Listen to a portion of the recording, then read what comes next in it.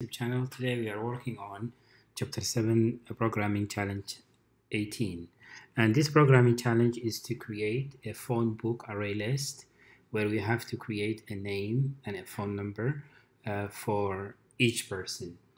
They said we will have to create 5 different people, each having their name and their phone number, and we have to display it.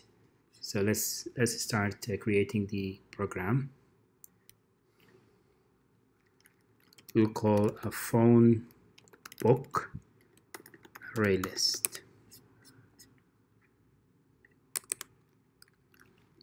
This class will have a string called name. This will have a string called a phone number. It will also have a constructor. The constructor will take the name and the phone. Say this name equal name, this phone equal phone, and they also said we have to create getters and setters for the class. We just say generate and then getter and setter. We highlight both of them, and I just like to create an empty constructor. And it is finished for this class. All we have to do is to create a main class to run this class. So we'll create a main method, and we create an array list. The array list would contain the class that we created, which is phone number and phone book array list. We will call info, and we'll create another. We'll say new array list. Then after that, we have to populate the array list with people and their names. Say phone. Now info dot add, and not new phone number. The first person is Mike, and we just give a random number.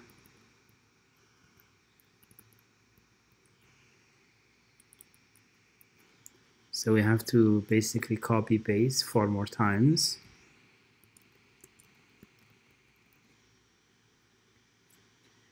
This is Sarah, and let's change this to 555. And let's say this is James. Let's change to 9877, and 6 is 6.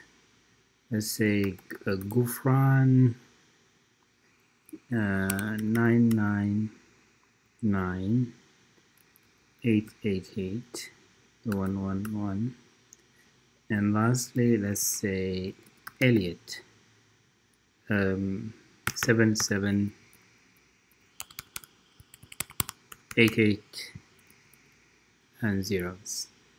So we created 5 different names and their phone numbers. Then they said we have to display them.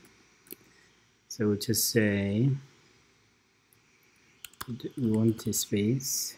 Then we could have just said here inside line, and then said phone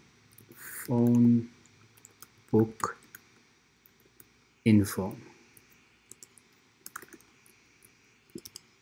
Then we will say for phone book we will say ph colon then info.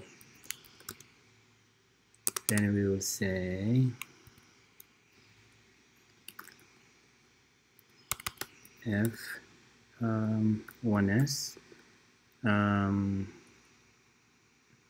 15s any line. Then we'll say comma ph get name comma ph get phone number. Then we also need to give a title for this, and we will say name and phone.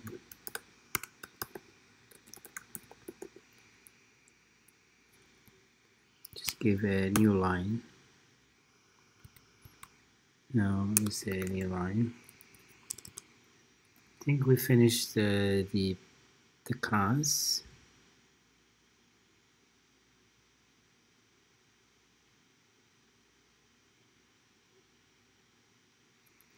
As you can see, here are the names: Mike, Sarah, James, Gufran, and Elliot, and here are their phone numbers.